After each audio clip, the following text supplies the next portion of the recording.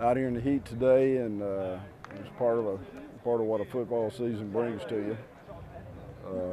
But I think we kept our intensity, worked on some UT Martin alignments and schemes.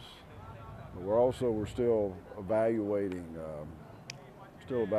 players, and says something about a player when he puts on another colored jersey and runs another team's offense or defense, and he's still stepping up and making plays. It tells me they're football players, and they're going to make a play. Player's going to make a play wherever you put him. So Jamal Johnson went over there and thought he was starting on the first team the way he played. So I'm sure there's a lot of good things on this tape. We didn't satisfy what our expectations are of execution. Either way, defense gave up way more than they've given up. I think they looked over there and somebody different and didn't get quite ready for what was coming at them, and they had a great example of what happens when you do that. So they got scored on today.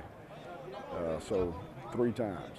So we got to go back and make sure the mental part of this is right, but that's what we'll do.